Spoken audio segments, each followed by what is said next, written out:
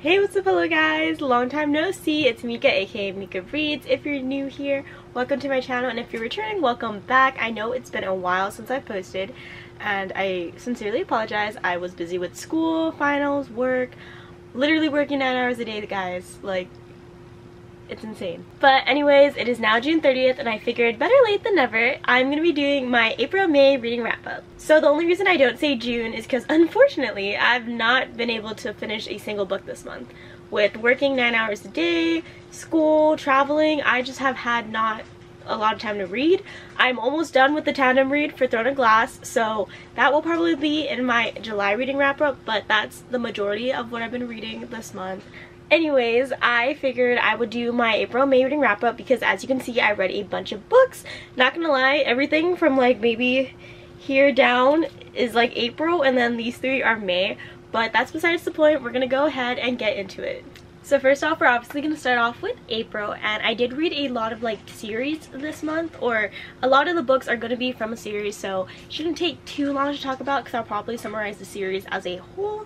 Just gonna preface that now. So the first two books that I want to talk about cause a lot of controversy whenever I talk about them, but it is Lightlark and Nightbane by Alex Astor, and I'm gonna be honest, like, my totally unfiltered review on these two books, what the hell, like, sorry I caught myself there, but it's just so good. I remember like screaming, like I was like sending snaps to my friend who read this book, like, oh my god, what was this ending? When this happened and this happened, I was like jaw on the floor. Like, this book is actually really good. I know a lot of people don't like it because, to be honest, I don't even know why. I personally think that you guys should give this book a shot because I absolutely love this book. I pre-ordered the book number 3, which comes out I believe in either October or November, which is Skyshade, and I am so excited.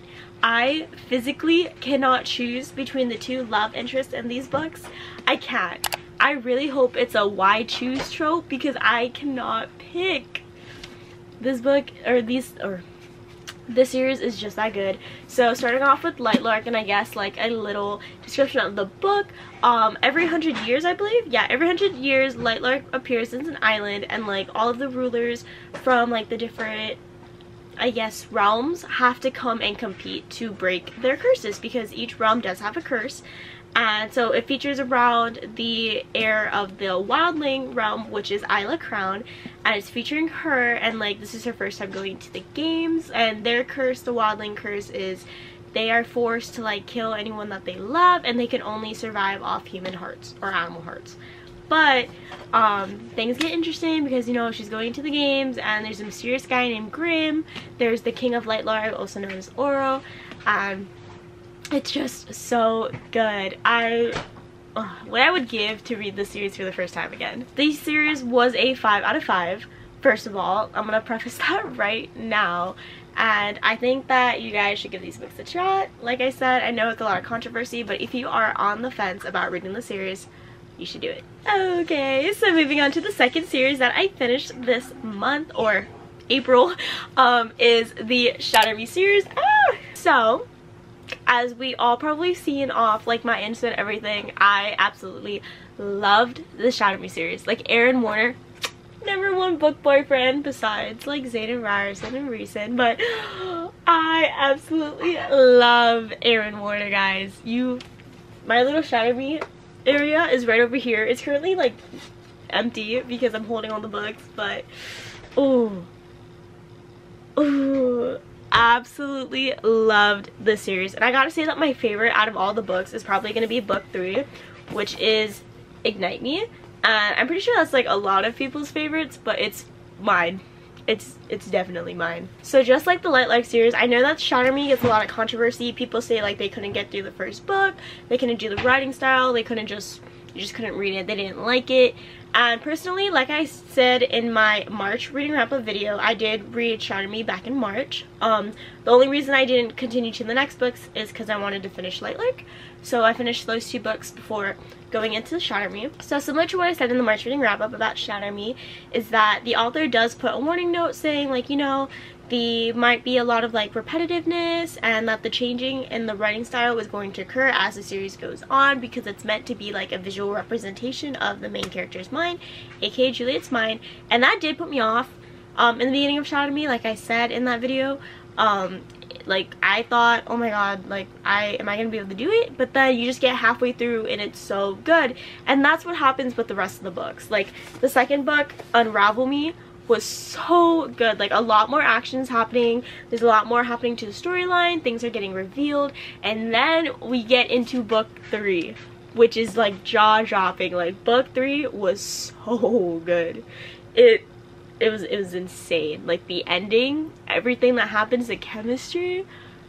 And then of course we get to like Restore Me, Defy Me. Those two weren't my favorites. I think I might have given one 4.5, if not, by the way, like I said, the whole series is a 5. I think I might have given one 4.5. I'm not too sure, just because like those two books, like there was a lot that was happening, but it seemed a little like slow for me. Like I wanted more. And then we get into like the last two books, or sorry, the last book, which is Imagine Me, and jaw on the floor. I was shocked. I cried a lot in that book with everything that's happening, because like with the writing styles is starting in book 3, which is Ignite Me, you start to get different point of views. So you get point of views from both Aelin and Juliet, and then going into the rest of the books you also get point of views from Kenji. Just seeing the different point of views from all the different characters, how the writing is, it makes you form these like emotional attachments to these characters. So like whenever something happened, I was like feeling for them. Like I thought I was in this book, like experienced everything with them. So when I finished the series, I was really sad because it felt like I was no longer a part of their world. It's just, her writing style is, I know that's not like the best description, but words just cannot describe how much I love this series. Like it's so good that you need to give it a chance. Like I said, I know this one has some controversy, but just trust me on this. Like if you don't like it, you can come back and attack me later, but as of for right now, I think that you guys should give this series a chance, because it blew my mind. So going into the last two books that I read for the month of April, if you guys can already tell, my Throne of Glass shelf is kind of missing some books, and it is because I read Crown of Midnight and Assassin's Blade. So I loved these books, as we can tell from my little representing, like my little Terracin shirt. I love the Throne of Glass series. I'm currently reading the tandem read and I'm hooked. Throne of Glass is slowly becoming one of my favorite series. Like ACOTAR will always have a special place in my heart. You know, I have my little ACOTAR tattoo there and everything, but I genuinely think I like Throne of Glass more. And the only reason I say that is because there's definitely a lot more world building and like action in these books. Like don't get me wrong, there was a lot of that in ACOTAR, and it was more touched on like the more like fae aspect. But what I really liked about Throne of Glass is just like the adventure, the storytelling, and what's happening. As we get into the 4th and 5th books, I believe, Air of Fire and Queen of Shadows, you start to get different point of views. Assassin's Blade and Crown of Midnight are only going to be in the main person's point of view that we've been seeing, which is celaena sardothien. Sorry if I said her name wrong, still unsure on how I should say it, but buckle up. Like if you are going to read the series, buckle up. There are a lot of things where I thought I predicted something and then something else happened, and then another thing happened, and I was just like, I don't want to spoil the book. And I was currently filming a Read Throne of Glass video along with me. Still don't know if I'm gonna post it. I have taken footage of like me reading these books, but I do read these books at like inconvenient times, like at the gym, in the bath, when I'm traveling, at school, so it's hard to film every single part of it. But I do kind of give recaps on what happens without spoiling it. If you guys were interested, don't know if I'm gonna post it, let me know if you want to see it or not. But going back into Crown of Midnight and Assassin's Blade, I followed the order of publishing. I know some people read Assassin's Blade first before they read the series, but I wanted to go in publishing order, and I'm glad that I did, because what you learn in Assassin's Blade, as I went on to the next book, which was Air of Fire and then Queen of Shadows, you see references that were made in this book, and I was like, oh my god, like I just read about this, like I knew this, I know what this is, and that was just really nice. If you want to read it first, you can go ahead, but you are probably going to have to try and remember characters that do get introduced in this book. But nonetheless, get tissues, because this is going to rip your heart out, and it's going to stomp on it, it's going to crumple it. Sarah J. Maas, pay for my therapy, because holy shit. Like, I knew what was happening. I knew how the ending of the book was going to happen if you do read the first and second book first. So I was a little prepared, but it still hurt. Like, that's all I will say. This book hurt. But all the different stories in this book, amazing. Going into Crown of Midnight, this book also hurt. Halfway through, pain. And I also got one of the biggest things in this book spoiled to me, because if you guys follow my bookstagram, I do gym-based workouts, or like book-themed workouts for the gym, and I was doing a Celaena workout, and I wanted to make sure I knew how to spell her last name right, and of course I looked it up, and I got spoiled something. Like, I got a thrown in glass spoiler that happens at the end of this book. So fair warning, if you're gonna read the Thrown in Glass series, do not look up anything. Do not, nope, just stop right there. No, absolutely not, because you will get spoiled. And still, I was shocked. Like, reading that ending, I was still a little shocked, and it was crazy. Like, I knew it was coming, but this book just plays with your emotions. Like, I'm emotionally attached to like all the characters in this book. Like, even yesterday when I was reading the tandem read, whenever something was happening to one character as like an emotional moment, my eyes were like tearing up. So, and I think, sorry, I know I'm having a hard time talking right now. It's been a while since I filmed, but I think starting with this book is when I really started to like get really attached to the characters, and I was like, you know, Thrown in Glass, 10 out of 10, the series as a whole. Crown of Midnight was good. I do want to say that it is a lot more slower paced than the rest of the books. Don't get me wrong, there's still a bunch that happens, but compared to the other books, it will build up if you are worried about that. So going into my May TBR, I did take a little break from the Throne of Glass series at first, and that is because King of Sloth came out. And if you know me, I love Anna Huang's books, and I'm very fortunate enough to be one of the Anna Huang influencers. So I'm in the little Facebook group and everything, and when this book came out, I had to read it. Like, I pre-ordered it, I got the little exclusive edition, everything, added it to my little pile over here, but because I live in Hawaii, I did not get this the day it came out, so I just read it on the Kindle because her books are available on Kindle Unlimited. And as soon as I got up on May 7th, I believe, I just opened it. I opened it on my Kindle and I was like, yes, I get to read this. Oh no, not May 7th, sorry, April 30th. April 30th, I put it up on my Kindle and I started reading. I loved this book. I love a lot of Anna Huang's books. I have favorites, Twisted Love, King of Wrath, but King of Sloth, it was very different. I will say that. I do feel like the romance in this book was kind of put on the back burner, and it focused more on like the main characters' lives and what's happening in the story versus like their romance. And it's a little like you know, kind of like just reading to get it through. It's definitely probably not my most favorite of the books, but it was still really good. Like, there's a lot of banter in this. There's a lot of like rom-com, silly like goofiness, and that's what I really love in the book. I love banter, I love rom-coms, so this book, it was good. I do want to say that, like I said, in the plot, it was mainly the main characters' lives versus romance.